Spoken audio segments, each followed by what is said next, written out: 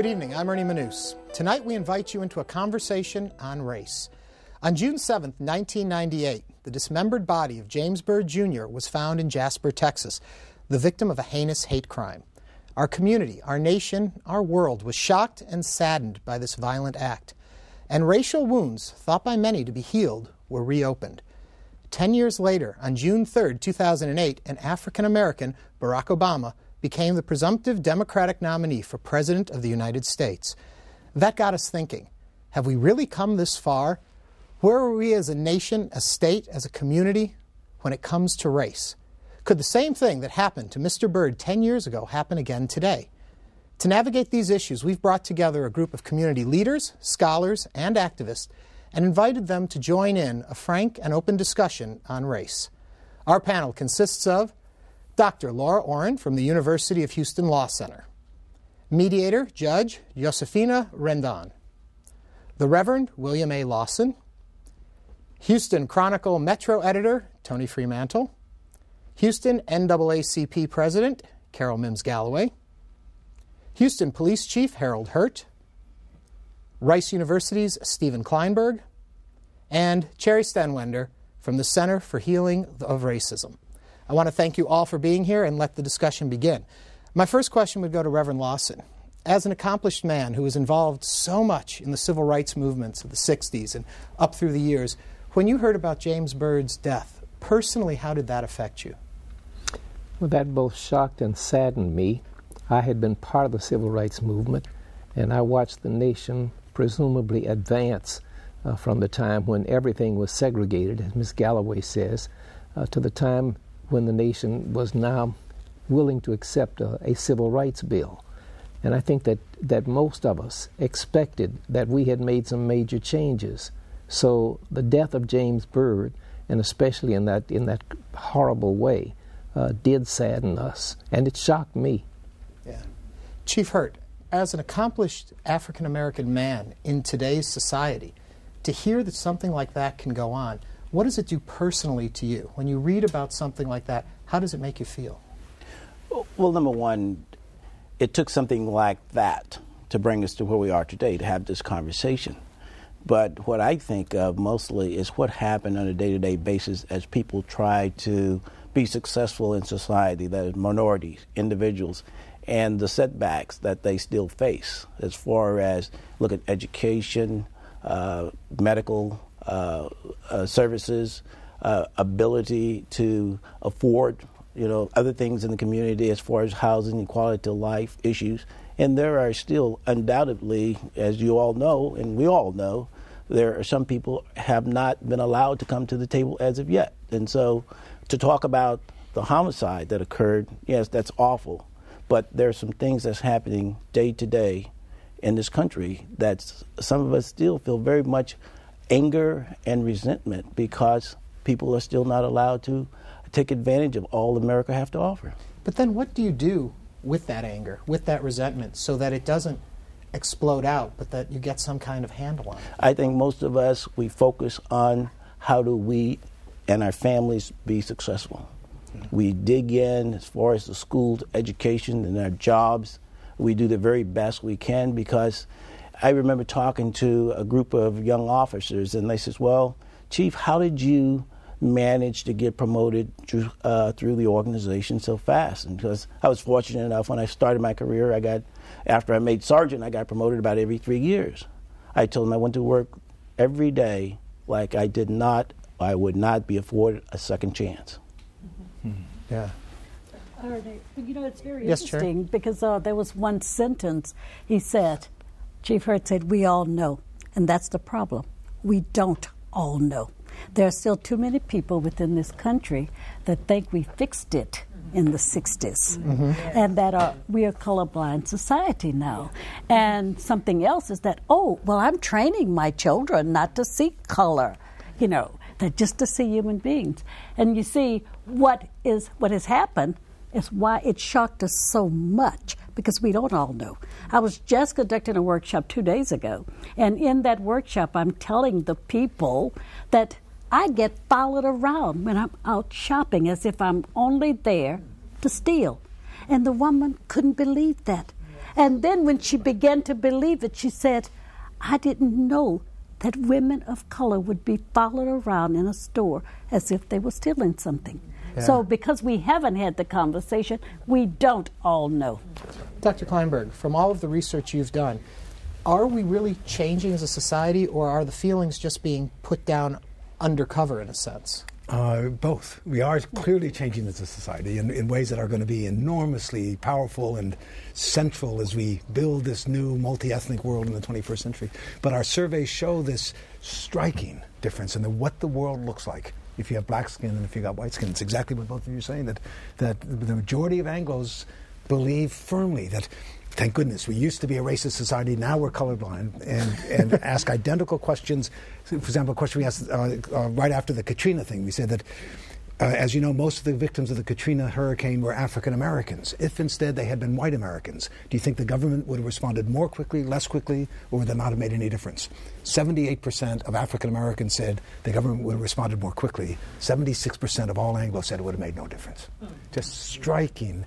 And we live in a city that is still very segregated, very separate, and so opportunities like this to really honestly talk to each other about our experiences and to recognize the fact that we've come a long ways, but we still have a long ways to go is, I think, enormously important to go forward. Let me go over to the judge.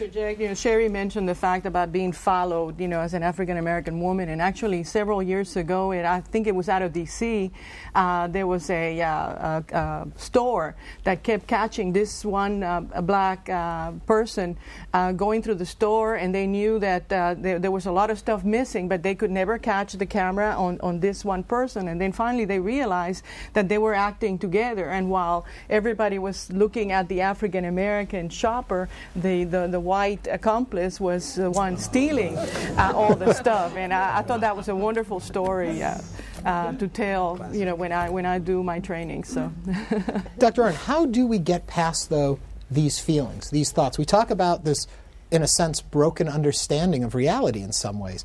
Is there a way to truly merge that? Well, my hang-up is that you think about history a little bit, that you don't... I don't even like this colorblind idea, because that's pretending that what's real isn't real. It's like saying, and the court has been doing that recently, somehow it's all over, it's finished, we had a Reconstruction, it's over with, we had a civil rights movement, it's over with, and we don't seem to care about what really is happening, as opposed to sort of giving lip service to this colorblind idea. Mm-hmm. And I would prefer that we talk about what it really means to be a multiracial society, economically, and also I have to stick this in because gender has a lot to do with it. Being a woman of color is not the same thing as being a man of color in a lot of different ways. Being an Anglo woman is not the same thing as being an Anglo man. And so that part has to be included if we can really figure out how race matters, and I would add how gender matters. Right. Tony, you grew up in South Africa. How do you see this topic? When we talk about a colorblind society and the lip service we give to it, what's your reality in all of this? I don't think there's anything such as colorblindness. Yeah. I think when we look at each other, we see differences in color. I remember interviewing Desmond Tutu after the Truth and Reconciliation Commission hearings and asking him what his biggest disappointment was about it. We talked a lot about the accomplishments of that process of reconciliation, but his biggest disappointment was that white people hadn't participated in it. And I think this goes to what we've been talking about. This is a deep denial that white people have anything to do with racism. Whereas in fact it's there and huge. So I think that growing up in South Africa as a white person under apartheid was quite an experience, because you saw official sanctioned racism at work and what it can do. And it wasn't even considered racism. It was legal. You know, but the denial now, after the switch, is quite outstanding. I mean, it's the white South Africans really still deny their role in apartheid, and that racism exists there. Reverend Lawson, what should we be doing then? What should be our goal? If it's not to create a colorblind society, if that's kind of giving lip service to the whole thing, what really are we striving for? I think first of all we do need to recognize that not all of us know, and we do need to have discussions like this. I think that it is necessary for us to look at the ugly realism. Chief Short mentioned speaking to somebody. He was in my class. I have a class on this campus that deals with the overpopulation of jails and prisons with minority males, black and Hispanic. And so we still have some very ugly realities. And I think that the only way to deal with those realities is to start with conversing about them and to make it realized that we are not really colorblind. When you say, though, the overpopulation of minorities in jails, there is a large segment of our audience that's watching right now who would believe that is because they cause more crime. They are the problem. That's why they're in jail. What do you say to that, Ms. Galloway? I would say that is not so. What it is with the justice system, it seems like the young African-American males, their punishment is a plea bargain where you do go to jail because you don't have the means and the finance to get a good lawyer. So therefore, they feel a moso versus an Anglo. And just from an experience of myself here recently, what I see in our society today is that people of Anglo descendant don't even realize when they're being racist. This just happened to me recently, I guess about the last 2 months ago. Just to show you, when persons are raised during the segregated area, we are the people who can identify races immediately because we have lived through it and experienced it. But the younger African Americans, they cannot identify because they have not really lived through it like we did. And I was on the airplane, me and my granddaughter, and and we were sitting approximately about in the 8th row. I told my grandbaby, I said, baby, all in the front of us is Anglo. The steward, the flight attendant, would start on the right to ask you what you want. And they would take care of everybody to the right of the row, and then they would go to the left. When we were sitting on the right of the row, when this flight attendant got to our row, Anglos were sitting on the other side, on the left side. She went to them first, got them served, and then come to us. And so, see, right then it shows that she got off of her pattern to go to them. Another form of racism that is hidden. See, racism is hidden, and some people don't even know that they are being discriminatory Let me against ask you this, to take it away from the actual incident and go into how you feel so that the audience understands, what does that do to you? When you're sitting there with your granddaughter and this happens, how do you feel as a person? I feel less than a person because the flight attendant did not respect me, us on the right side where she began her servant to go to the left side. Looking at us and saw that we was a black, it made me feel saddened in today and know that was another form of hidden racism. What do you say to your granddaughter in a moment like that? When I'd already prepped her. I had prepped her because I knew this was going to happen because it happened to me before on flights. I said, baby, watch. I said, see, they got the young gentleman, Anglo, sitting over there, and the young lady. I said, I bet you she's going to ask them what they want first. And so I say, that is a form of racism. Watch what's going to happen. I mean, she was up 4 or 5 rows before she even got to us, but I'd already overlooked the plane and saw who was at the front, behind, and where we were.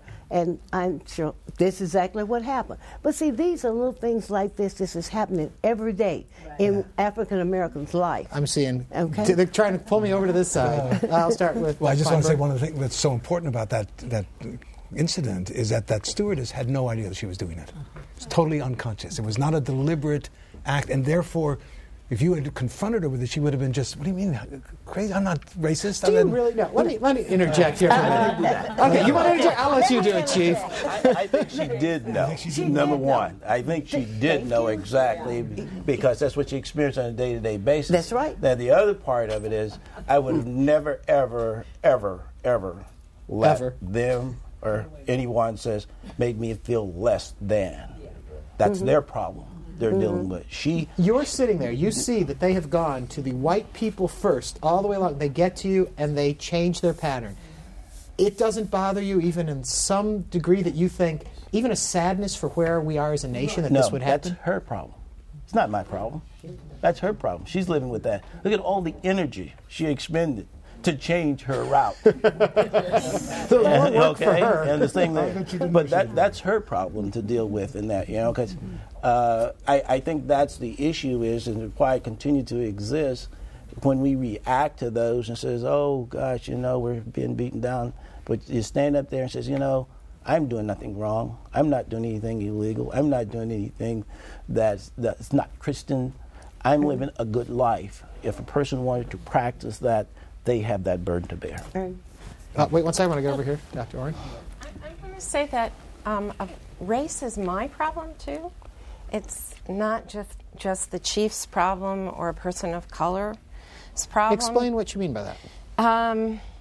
Because I have to live in a society where people are poor, which means that our healthcare system stinks, and that affects every single one of us who lives in this society. So that maybe I'm not the subject of that kind of insult, but the priorities of the society I live in are messed up because of race, and I am the subject of that. That really does affect me personally. But we do, and I hate to use this term, get a pass. We do have it easier walking through life than, maybe as a woman it's different. I'm checking off white male on my forms. As a woman it is different. Not maybe me, but for single women who are taking care of kids and who have crappy jobs with no health insurance, yeah, it is different. But the way I see it is it's like race poisons the well. For all of us. And it isn't just a question of being insulted or not being insulted. It's a question of those young men in jail when they could be out here doing something in society. That costs money if you want to be crude about it. Cherry, I'll get you in 1 second. I promised you over here I'd get to you first. Right. Well, piggyback on what Chief Hurt said. It made me feel less of the person because it was saddened to me that people in today's society still that race is still an issue. It's not where people just look at you as a person.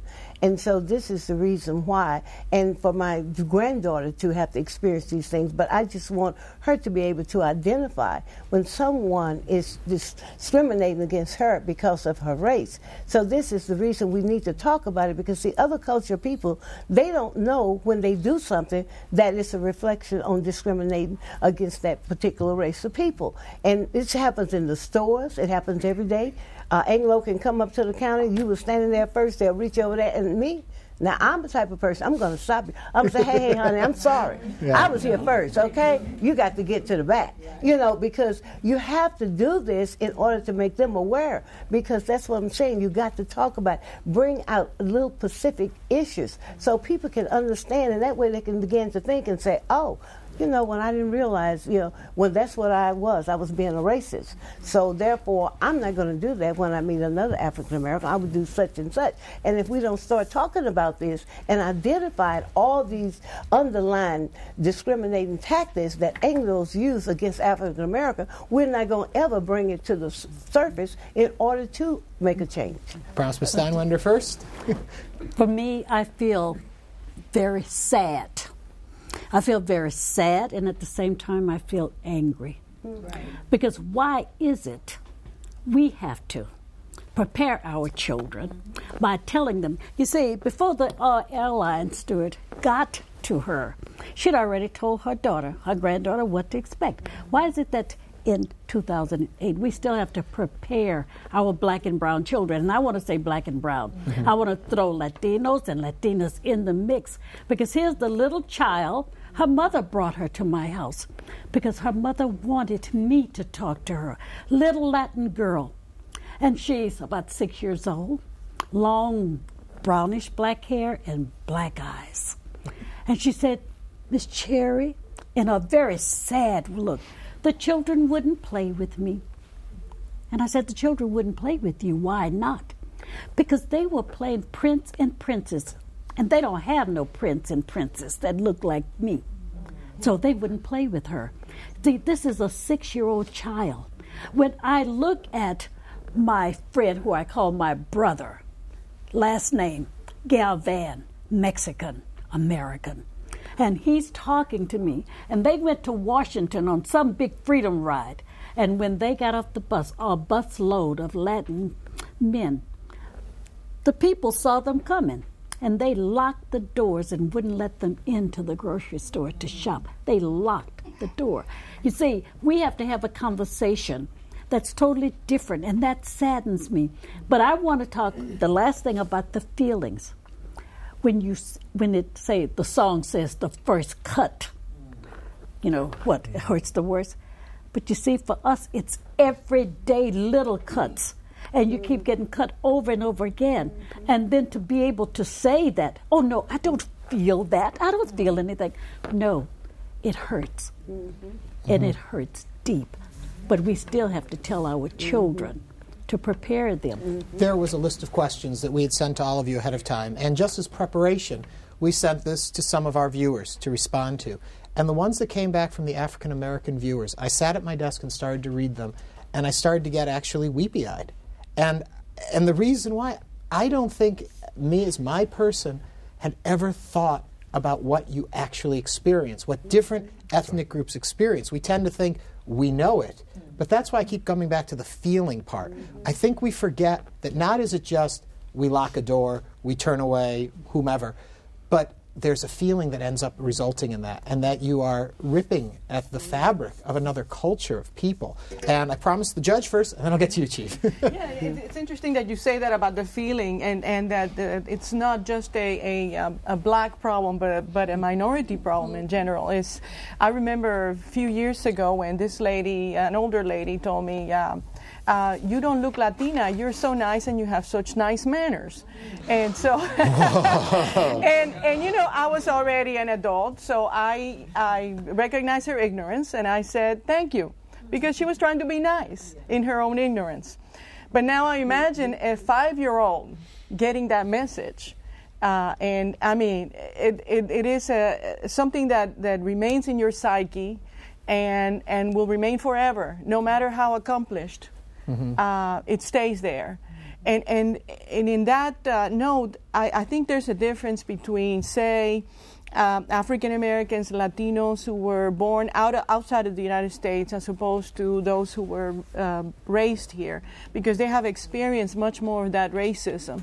If you see, I'm from one of the islands, Puerto Rico, and if you see people from Jamaica, for example, Puerto Rico, people who were not raised within here, they don't seem to have that hurt psyche, in a sense, that I see in many. I'm married to a Mexican American, that I see in many Mexican Americans and many African Americans who were raised here. So. I promised the Chief I would go to him next. I would go back. Someone mentioned the fact that they don't realize they're doing it, or it's unconscious. You don't unconsciously drive your car. You don't unconsciously go about your daily chore doing your work, or anything that where your life may be at risk of somebody else. So I guess I have to disagree with the fact that people don't realize, or they're ignorant about the fact, and their actions are unconscious. Yeah. I want to throw another thing into this conversation, and then I'll go. I guess I'm losing track of where I'm going, there and then over there. But the fact I bring in nominee Barack Obama, excuse me on that one, and the comment, like what you said, when they were referring to him as well-mannered, like that was something we need to point out about him. And I want to get into all of that, too, in a second, but I promised first I go, Dr. Orrin. Well, I'm trying to figure out how you get past this disconnect between people's perceptions, because that's really clearly there. It's there in any measurable way that I'm sure Dr. Kleinberg has come up with. And it's been there in my classroom. Like my students, which it's still a predominantly Anglo classroom in the law school, although there's a growing minority population, particularly of Asian Americans, actually. And there is this disconnect between the Anglos, as I said before, who think it's over, it's finished, it's done with, and then they feel, and a lot of our students are first generation, they didn't have generation after generation of privilege. They're working their way through college, they're working their way through law school, and they don't see why they owe anybody. That's the way they see it, like that, like they're being asked like they owe somebody something. And when they think it's all done and it's in the past. And that's somehow there's something wrong with that picture of posing it that way. Well, and I'd like to know what we could say to our white children and grandchildren that would make people not see it just this way. Right. That was part of the impetus for us wanting to do this show, too, is the fact that when you have Barack Obama in the position he's in, and we think everything is at peace, if I remember correctly, right before the James Byrd incident happened, we were at another point where we thought, everything's okay. We just weathered, I guess, the Rodney King and all of that, but there was a feeling we were somewhat of a healed nation, and you see this happen, and it reminds us all, no, there's a lot still going on that still needs to be talked about. I promised the Reverend I would go to him first. We have talked about racism as a sickness, and it certainly is a sickness. As a preacher, my job is to say that there is hope. And right now, I can see a kind of conflict, a kind of contradiction. Obviously, the young men who killed James Byrd were sick, no question about it. But at the same time, there is a kind of determination that causes people who are at the bottom of the barrel to rise. When I first came to Houston, I worked at Texas Southern University, and one of the students there had come out of Houston's Fifth Ward. She was the daughter of a poor preacher, and she would not by any means have been thought of as somebody who could be successful. But she was so determined until she took the seat that right now Congresswoman Sheila Jackson Lee holds, and we're sorry that Congresswoman Sheila Jackson Lee is not here. But that young woman who came out of poverty and who was just determined to make it was Barbara Jordan. That's one thing that I would say. The second thing that I would say is that the contradiction is, somebody has mentioned Barack Obama, is that here is a man, obviously a black man, the child of an African and a white Kansas woman, who has now been virtually made a Democratic nominee, and he was voted that way in states like Iowa, which have very few blacks in it, and Utah, which have very few blacks in it. And when the primaries were held in Houston, there was an effort to keep African Americans from voting. They would change the places of the primaries, and yet we poured into those places. We were determined to vote, and now there's a nation that seems willing to accept whoever you vote for, Obama or McCain, that seems willing to accept the possibilities of an African American president. So you got James Byrd, who's killed 10 years ago, and Barack Obama, who is now a Democratic nominee, and very possibly the president. And you've got somebody like Barbara Jordan, who had to drink out of the colored water fountain. Yeah. So I think that there is hope, and we can see it in spite of the real ugliness of a sick racism.